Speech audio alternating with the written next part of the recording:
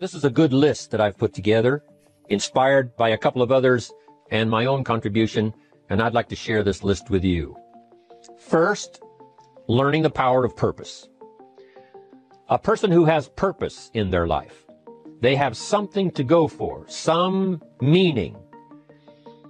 One writer described it, for some people it becomes a magnificent obsession. And for you and I, maybe it doesn't need to be that dramatic as a magnificent obsession. But it has to be something that does something to us, something that pulls us, especially into the future. You know, there are many influences on us. One is the influence of the past. Some people are always pulled back by the past. Some people are always pulled aside by the distractions. But here's what's powerful. If you have a list of high purpose in your life, it pulls you toward the future. And the more powerful the purpose is, the stronger it pulls. And here's the other great advantage if you have purpose for the future. It pulls you through all kinds of challenges and all kinds of difficulties. If you don't have these strong purposes for the future, it's easy to get swallowed by a bad day. It's easy to be almost annihilated by a poor month. And it's easy sometimes to almost disappear beneath the waves of a year that goes backwards if you don't have something to pull you beyond that year. So if you want something to pull you through all kinds of challenges, all kinds of difficulties, and things that come at you, you got to have something on out there, beyond today, beyond next week, beyond next month, beyond this year, that pulls you into the future. And the clearer it is, the stronger it pulls. The more dynamic it is, the more it affects your life, your spirit, your heart, your soul. It also creates imagination. It gets your mind working on how to achieve that purpose. And if your mind will work, and if your heart works, and if your spirit works, and if you have good input, like good ideas, I'm telling you, there isn't anything you can't accomplish. So that's one of the great powers that'll make a variable of you, and that is purpose. Here's the next one, self-confidence. Where does self-confidence come from? And this is the best advice I can give you on that. Not neglecting, first of all, the small daily disciplines.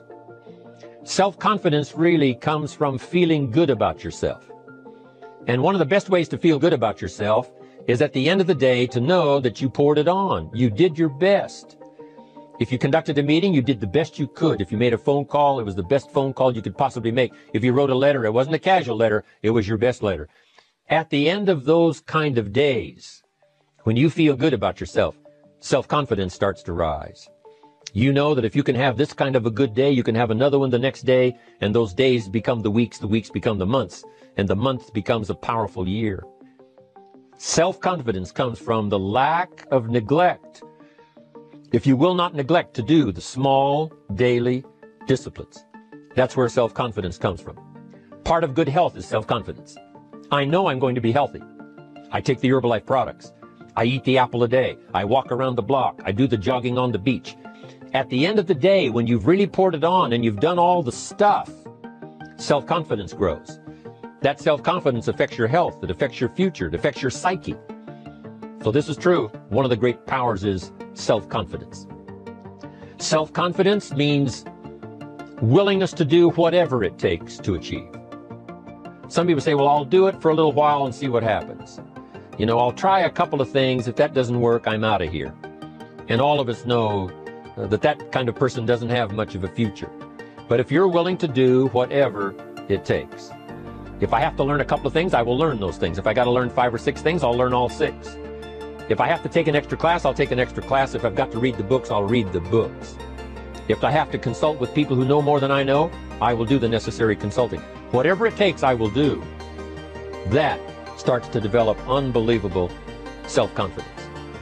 Self-confidence also comes from the ability to rise above your circumstances. To rise above what happens, the petty little things, the discouraging things that would sink everyone else's ship except yours, that would cause someone else to quit early in the day, but you keep going.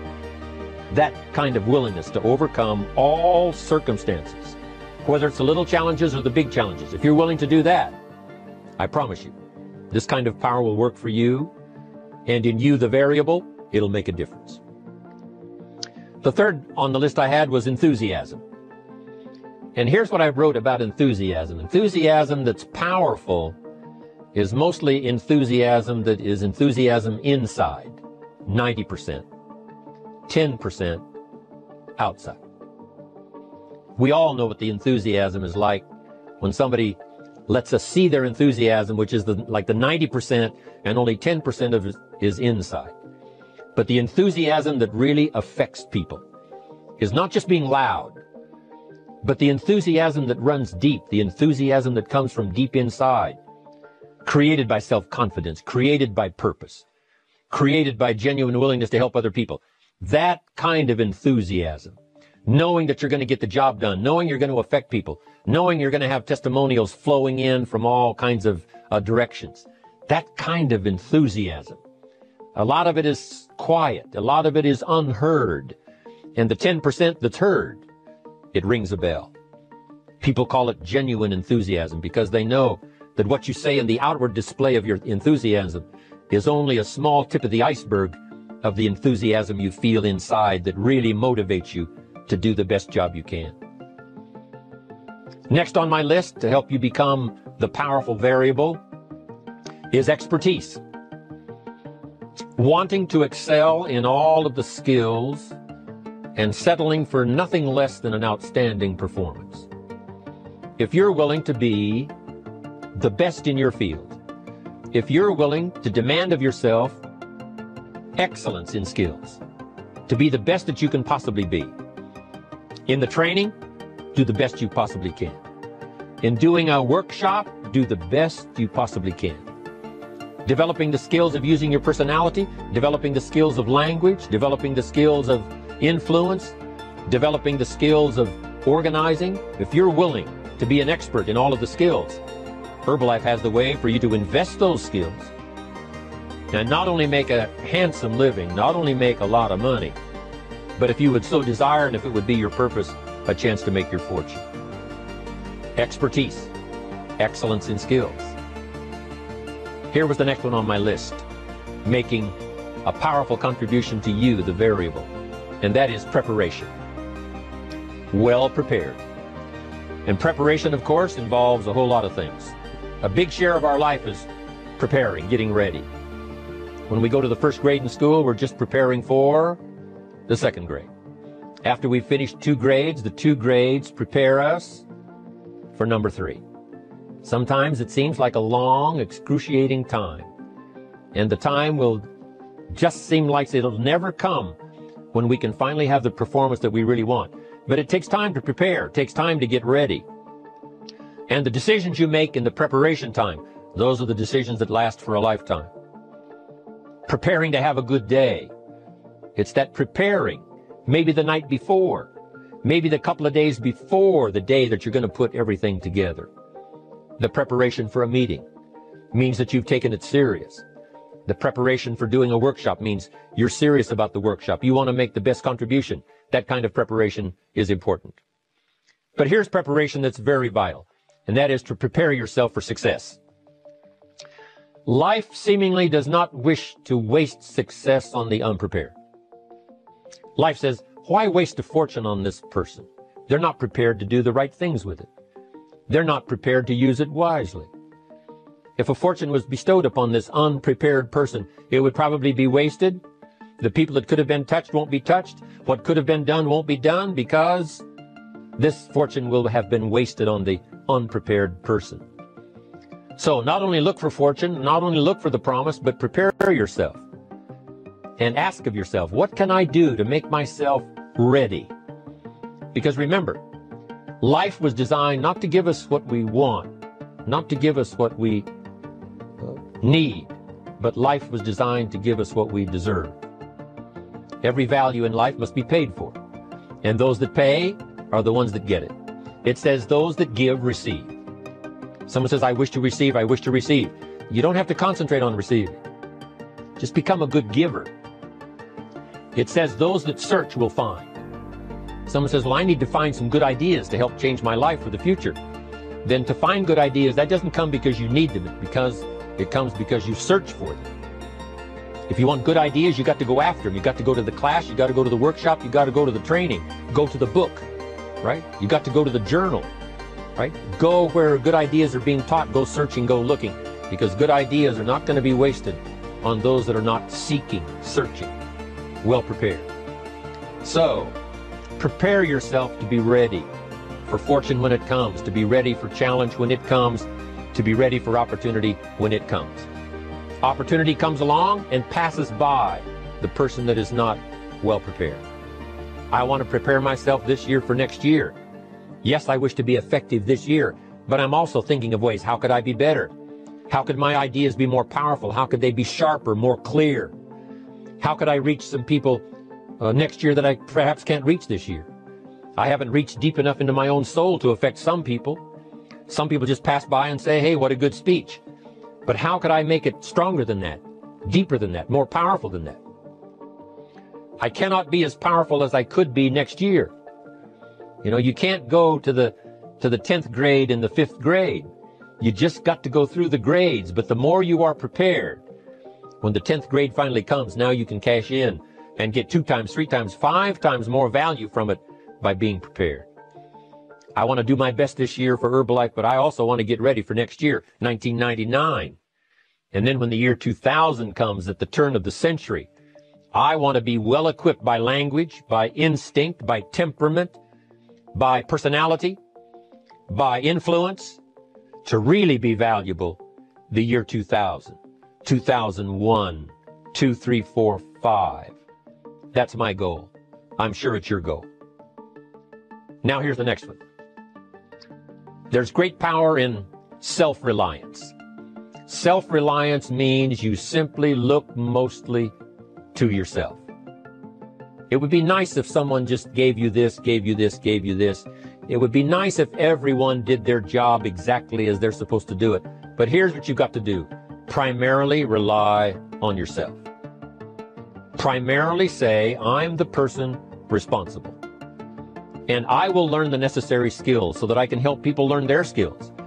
If I need lots of people to do certain things to build my organization, that is what I must have. But I've got to be the final backstop. I've got to be the final one that people can rely on. So that if this is missed and this is missed, I can catch up. I can fill the gap. I can do the job. We have to do it when we conduct meetings. We have to do it when we conduct training. We have to do it when we're in a class of just a few. What someone might have missed, we're there to fill in. Self-reliance. Primarily, we're learning to count on yourself. So that you can do this. Never complain and never explain. Here's the next key power, and that's image. There's many parts to image. The image that others see you as. The image you have with other people. And it's very important how other people see you.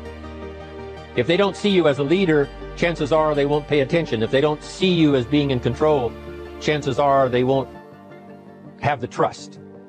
If they don't see you as knowing where you're going, what you want to accomplish, they probably won't follow. But if people can see you, if you have the image of someone that's in charge, in control of your life, your future, your destiny, in control of the situation, if they see that, that kind of image is powerful. It helps to win the day. It attracts other people. People want to be around people that are in control, that are powerful, but they know how to use their power. Influential, but they know how to use their influence. That kind of image is important. But here's a very important image, and that is your image of yourself.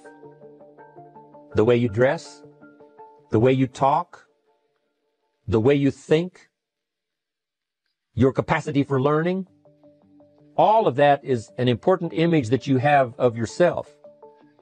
The image that you have that if it needs to be learned, you could learn it. If there's a book that needs to be mastered, you could master it. If there's a skill that needs to be learned, why couldn't you get busy now and learn that skill? That kind of self-image, that I am continually trying my best to be the best I can. Because one of the most important places you have to look is into the future, yes. You got to look into the past, yes. You've got to look around, yes. But one of the most important places you have to look is in the mirror. You know, how I appear to other people, that's important. But how I appear to myself is the ultimate importance. That kind of image to where you'll develop the self-confidence, you'll develop the self-reliance. Now here's another one in my rather short list. The next word is character. Becoming a person of high values, a person of principles, a person of honesty, a person that earns respect. That kind of character. It took character when Mark started to put the marketing system together. How can we have a system that will build in the integrity, that people will know that if this happens, then this will happen. And if this goes wrong, here's the way to fix it. Unless you have the principles and the character and the integrity to put together a viable plan for a wide variety of people, then the system is not going to last very long. And I've been around long enough, and I'm sure you have been around long enough to see a lot of systems that got started, but they failed. And the reason is because they were not constructed with integrity. They were not constructed with character. They were not constructed with doing the right thing. They might have been constructed to take advantage. Cash it out as quickly as possible and leave. Mark was involved when others took advantage of him all those years ago before Herbalife. When someone took advantage and didn't have the character, didn't have the principles, and didn't have the character to stay, the character to see it through, the character to do the right thing. So this is important, to develop the character within yourself, that people see you as honest, as fair, willing to do the right thing, willing to be helpful, but always willing to walk the center line, not to pass the line. When we come to an opportunity like Herbalife, especially multi-level network marketing, it is so dynamic, it is so powerful, and it is so possible in fortune making that sometimes people want to speed up the process by cutting the corners, by neglecting to do the right things, to cheat a little here, cross the line just a little bit, because then, it'll grow faster and you can cash in quicker. Not necessary here. Doing Herbalife right will build your fortune longer and stronger than trying to cut the corners and not doing it right. If we'll have the integrity that Mark had when he started it, and keep perpetuating that we will do the right thing by the marketing system, the right thing by a distributor who has a customer and they take care of that customer belongs to that distributor. That kind of integrity in the marketing system, the kind of integrity we have among each other, the kind of character we have to rely on each other, because here's what we cannot do. We cannot do this by ourselves. Mark's got to count on me. I've got to count on Mark. We've got to count on the president's team. The president's team has to count on the chairman's club for advice and counsel. We have to count on the millionaire team, the tabulator team, the world team. We've got to count on the distributor. We've got to count on the distributor giving the right message to the potential customers. We've got to count on the distributor giving wise counsel to the new recruit, teaching them the right way, the Herbalife way, the principled way, the character way. Vitally important. Building and developing your own character. Now here's another one. It's called self-discipline. Self-discipline, all of us have a challenge with that. Because sometimes it's easy, and especially if you're working hard, doing the best you can, it's easy sometimes to let up and let it go. But remember, so many people, especially now that we're as big as we are around the world, are counting on what we do. At home office, they have to be careful. They have to be disciplined. It's easy for the person who ships the product from Herbalife, says, oh, well, I'll wait until tomorrow to ship it. And then they go home and sleep like a baby. But the distributor who's waiting for that product doesn't sleep that night, or doesn't sleep when the product doesn't show on time. But if everybody will have the discipline to say, I will do the best job I can. I will make mistakes, of course, because we're all human, but I'll try to remedy those mistakes and do the best job I can. That kind of self-discipline that understands how important your part is in all of the functions that work. Coming to work on the set here, HBN, there's so many people that play a part. And each one of the parts that are played is necessary to put on the broadcast, make it viable, make it real, make it powerful. Any couple of them missing, and it would be a disaster. But all of it put together, and it works like a charm. Each person developing the self-discipline to do their part, do their job. Here's one more, and that is the power of extraordinary performance and demanding of yourself excellent results. This is so important. If you want to live extraordinary, you must do extraordinary. If you want an extraordinary income, you must do extraordinary things. If you want an extraordinary fortune, you must go with the demands of what it takes to have that fortune. Mark has made such a fortune, it's almost beyond comprehension what the numbers really are. But guess what he has the satisfaction of knowing? He earned it all. If he'd have been lax in the performance, Herbalife would not be here these 18 years later. Herbalife would have been a footnote in multi-level history. But because he performed year after year, the 3rd year and the 5th year, and the 7th year and the 10th year, and the 12th year and the 15th year, and now performing well in the 18th year, I'm telling you, that's what makes it such a viable fortune for Mark personally, of course, because he did the job. If we would ask of ourselves that kind of performance, and you've got to ask it of yourself. You know, I can't ask it of you. I would try to inspire you. I would try my best to share with you what it might taste like, what it's like to finally make your fortune. It happened for me. But here's what you must do. You must demand it of yourself. Society does not demand that you not have a heart attack. But if you want to escape having a heart attack, you must demand it of yourself. Society doesn't demand that you take Herbalife and improve your health. You have to demand it of yourself. Society doesn't demand that you jog around the block every morning. But if you want good health, you must demand it of yourself. Society doesn't demand that you read a couple of books a week and improve your intelligence and your knowledge. That you must demand of yourself. Society does not demand that you build a financial wall around your family nothing can get through. That's not a demand of society. But you must demand it, if you wish it, you must demand it of yourself. Society doesn't demand that you learn a list of 10 skills in order to ensure your own future and the future of your family. Society doesn't demand it, doesn't require it. It is not a law. But if you want the benefit, you must demand it of yourself. The key is time is precious. Now let me give you Bill Bailey's description of time. Life is not just the passing of time. Life is a collection of experiences, their frequency and their intensity.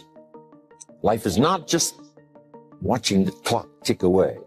Life is a collection of experiences, their intensity, their frequency.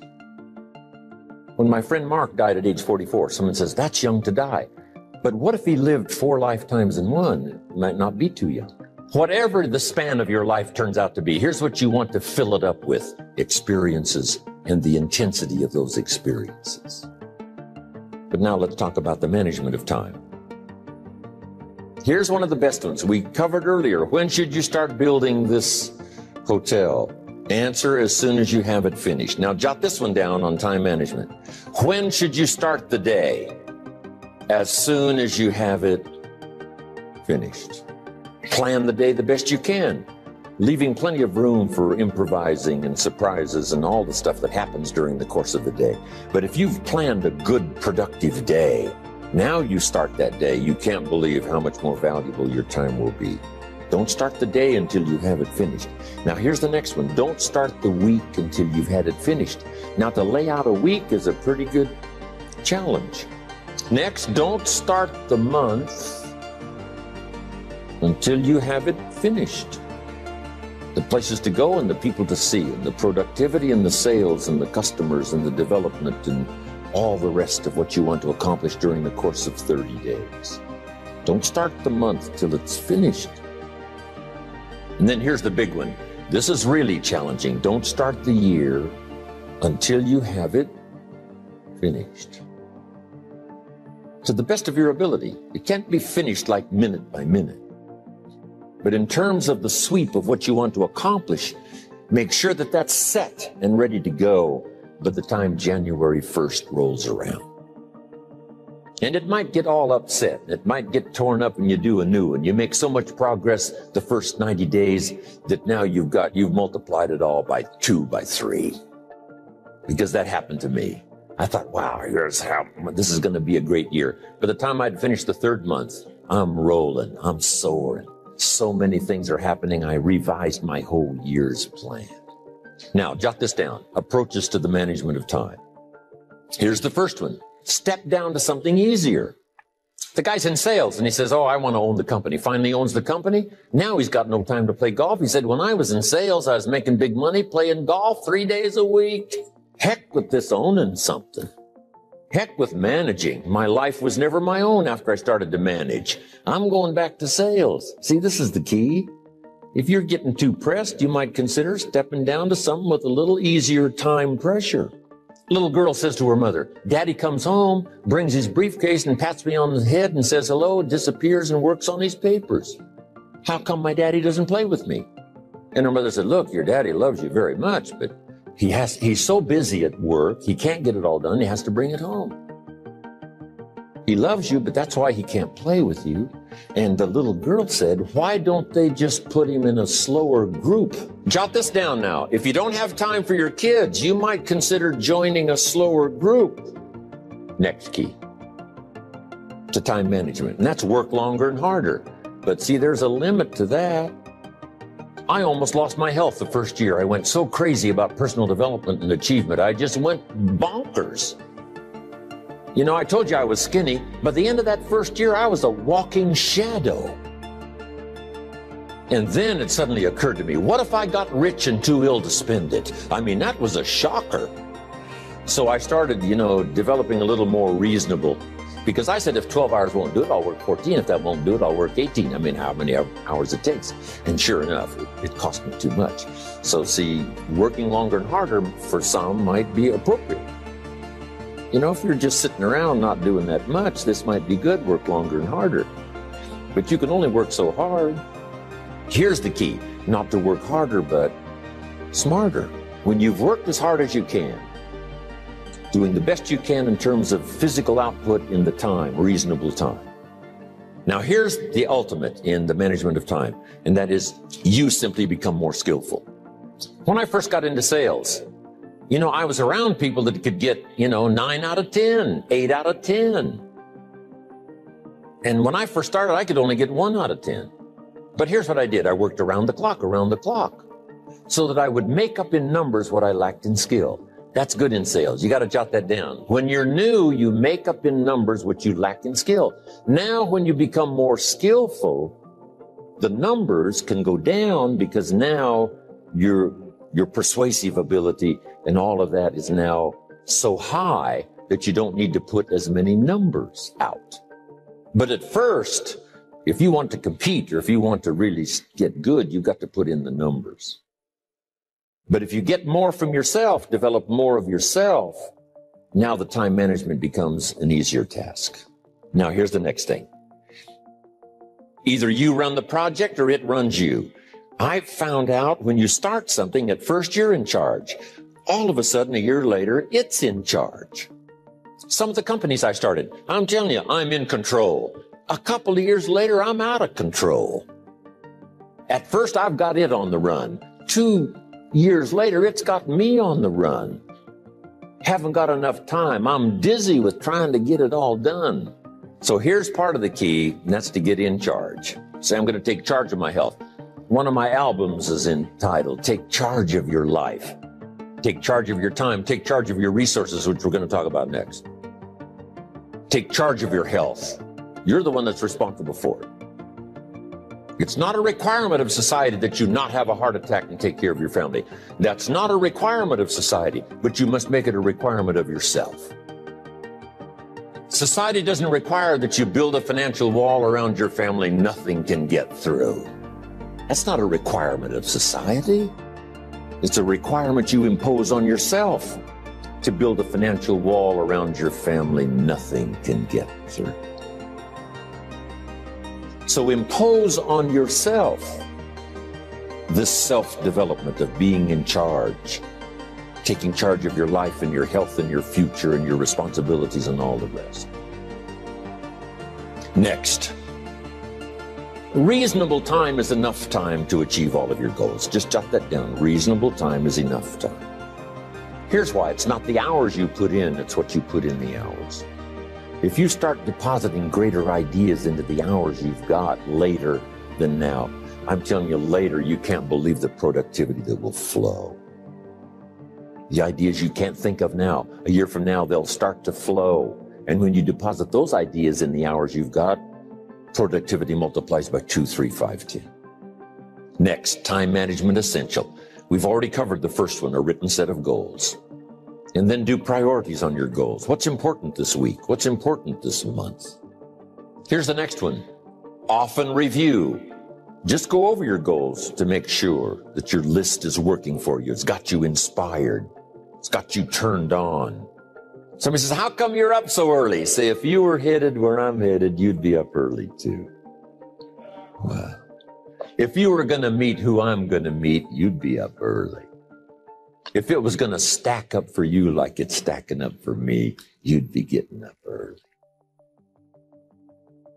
Here's some more time management essentials. Learn to study what we call majors and minors. You pick up the phone. Here's what you must say when you pick up the phone. Is this a major conversation or a minor conversation? If it's minor, a few pleasantries and you're done. If it's major, maybe you've got to make a few notes. So here's the next one. Important conversations, make an agenda before you make the call. Just jot down a little agenda. It's so easy now to just talk out of your head. Did you ever hear a conversation end like this? Let's see, there was something else. See, you don't look that swift. I can't think of it right now. I'll call you back. See, you look a little incompetent. Let's see, there was something. It escapes me right now. Really? So have you got this now? Make an agenda before you make a call if it's an important call. Now later that saves you all kinds of stuff. You call John in, the salesman, say, John, remember those 4 things we went over? He said, no, we didn't talk about that. And then you pull out your daytime or whatever, and there's the list you made when you made the call. He said, oh yes, seems like I do remember. Salespeople especially can talk you out of what's in your head. It's true. No, we didn't talk about that. And if you don't have a little proof, I'm telling you, it's gone. So make an agenda before you make a call. So what's major, what's minor? Now here's the key on this. Don't major in minor things. If you take up major time to do minor things, I'm telling you, you'll be behind the curve constantly. Here's what we learn in sales training. What's major time and what's minor time? Here's minor time, thinking about prospects. Here's minor time, making lists of prospects. Here's minor time, keeping books on prospects. Here's minor time, going to see the prospect. Here's minor time, evaluating the prospect after you've been there. That's all minor time. Here's major time, in the presence of the prospect. And if you took a look, if you're in sales and you took a look at a week, you'd say, my gosh, I'm spending 90% of my time on the minor stuff and so little time on the major stuff in the presence of. How many hours in the presence of in my day? How many hours in the presence of during my sales week? Because the time that really counts is in the presence of. Here's another key time management essential. Don't mistake movement for achievement. It's easy to get faked out by being busy. Guy comes home at night all exhausted, falls in the chair and says, oh, I've been going. Here's the big question. Doing what? It's not the going. Some people are going, and they're doing figure eights. Their progress is small. So don't mistake movement for achievement. Here's another one in sales we learned. Don't mistake courtesy for consent. If somebody's pleasant and they nod, you say, oh, they're going to buy. No, they're courteous. You can't mistake courtesy for consent. Now, here's a big one, concentration. I had to learn this. All those years ago, I'm in the shower trying to compose a letter. Found it turns out to be a strange letter. So here's what I learned to do. Save the work till you get to the office. Save the work till you get to the work. Don't try to get to the office on the way to work. On the way to work, enjoy the way. In the shower, enjoy the shower. Then go to work when you get to work. I found this to be helpful. Concentration. Now, here's a big one on time management. When you work, work. When you play, play. Don't mix the two. Don't work at play. I used to take my family to the beach and I would bring my briefcase. I learned not to do that. Or at the beach, I'm saying I should be at the office. I should be at the office. Now my family's upset because I'm at the beach and I'm thinking office, office, office. Now when I'm at the office, I'm thinking what? I got to get my family to the beach, the beach, the beach. So things are not going too well at the office because I'm thinking beach, and things are not going too well at the beach because I'm thinking office. Here's what I learned to do. At the beach, be at the beach. At the office, be at the office. When you work, work. When you play, play. Don't mix the two. Don't work at play. Now here's one of the most important ones. Don't play at work. Work is too serious. You don't want the reputation of being the office joker. Yes, there's time for some pleasant stories. Yes, there's time for a little humor. Yes, best if it's a happy office, of course. But I'm telling you, you got to be serious about work because you're parting with a piece of your life for the work you do. Your work costs you a piece of your life. Here's what it's called. Serious business. Not grim, not unhappy, but serious. Here's another key phrase. All work is good. You may not like your job, but if it's the stepping stones to get you to where you want to go, you got to appreciate your job. You don't have to have a passion for your job. Here's the ultimate passion, a passion for incredible success in every department of my life. That's the passion. But don't look down on some menial job you have to do to finally get you to where you want to go. No job is menial. No job is every job is noble. Training life for pay, making a contribution to society. Here's another big one. Learn to say no. I'm telling you, in such a social society we have now, it's so easy to try to be a nice person saying yes, yes, yes to everything. Find yourself overloaded. Now you got to call and make well, gosh, all the time it takes to back out of something that you said yes to too quickly. Here's what might be better. I don't think so, but if that changes, I'll call you. Little things you can use not to overcommit yourself. My friend Ron Reynolds says, don't let your mouth overload your back. Next, analyze how you are. And if you have some weaknesses, if you doesn't seem like you can change, here's the key, get it covered. I used to keep promising myself I'd keep the books, keep the books, keep the books. Finally, I gave that up. And back then, it only took me an extra $50, $60 a month for some accountant to keep the books. I said, no, I'm going to save the $50. You can't believe what I started losing in productivity because I tried to save the $50. So the key is a lot of the time you can stay like you are, but just make sure you get it covered. Next, beware of the telephone and all other systems of communication, especially the telephone at home. And systems of communication at home. And here's one of the best lines I've got for you for the weekend. Let all communication systems serve you, but don't let them intrude. When it comes time to have dinner with your family, you shut off all systems. Unless the ones that can take messages silently. Don't let anybody intrude, come through the front door nor the back door, nor through the telephone or any other device. So you can't reach John and his family when he's having dinner. The President of the United States couldn't get through. If you develop that kind of a reputation, father, mother, when we have dinner, when we're visiting and have this time with our family, nothing intrudes. So don't let these clever little devices keep intruding. You've got to have a place that's sacrosanct. It's valuable. You don't let anything in for that period of time. Now, here's what's next. Just be more alert to the things that might be stealing your time. Here's why. Time is like capital. You can't let someone steal your seed corn. You can't let someone steal your capital. And you can't let someone steal your time. You must designate your time. And some of the time that you designate, you must not let anyone steal.